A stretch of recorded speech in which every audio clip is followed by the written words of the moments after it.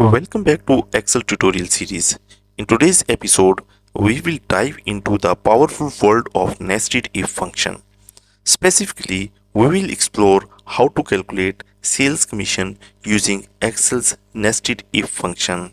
Here we have a simple spreadsheet that listed the sales representatives' names, their total sale, and their respective commission rate. Our goal is to calculate the commission for each sales representative using nested if function. I will guide you in a step-by-step process, so don't go away and watch this video till end. Don't forget to subscribe KnowHow and press the bell icon for more videos. Let's first just understand the syntax of the nested if function.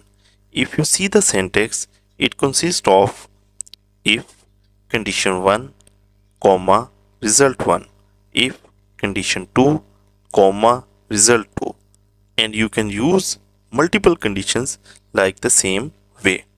Now let's break down each of its component. Condition 1, this is the first condition that you want to evaluate. If this condition is true, the corresponding result will be returned.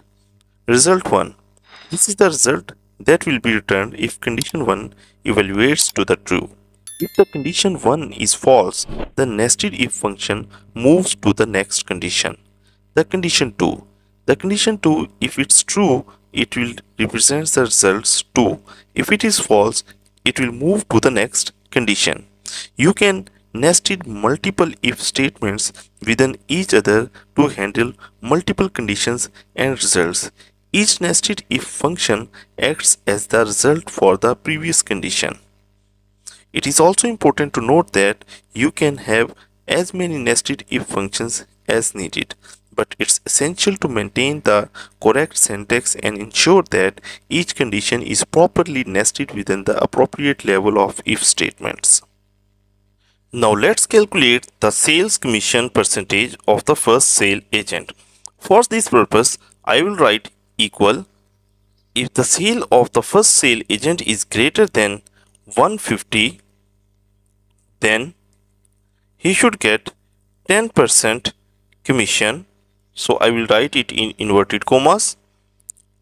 Then if bracket start, the sale of the first sale agent is greater than or equal to $101, then he should get 7% commission. If the sale of this agent is greater than or equal to $51, then he should get 5% commission.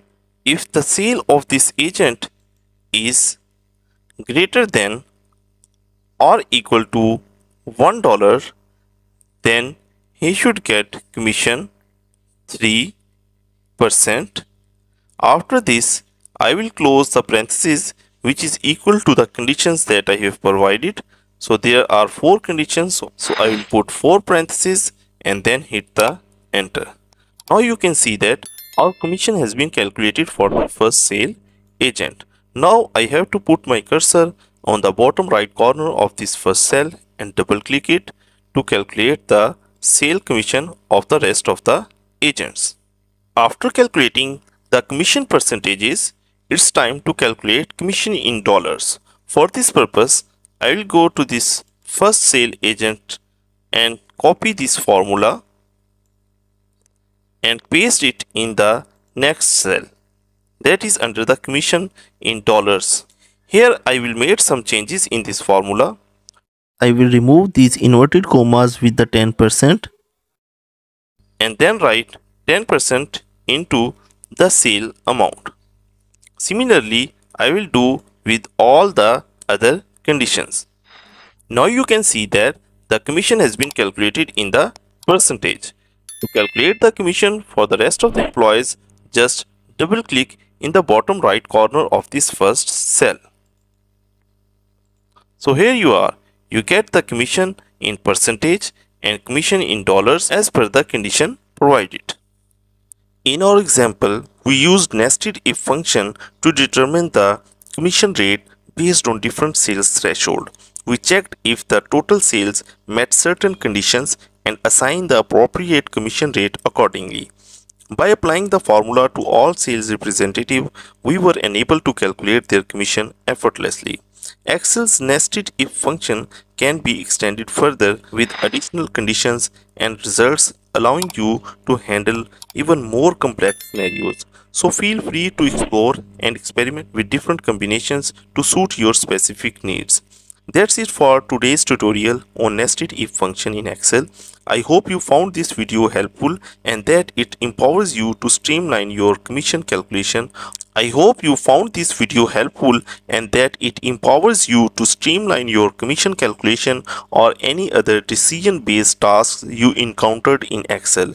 If you enjoyed this video, be sure to give it a thumbs up and subscribe to our channel for more Excel tips and tutorials. Don't forget to leave any comments or questions down below. Thank you for watching and we'll see you in the next video.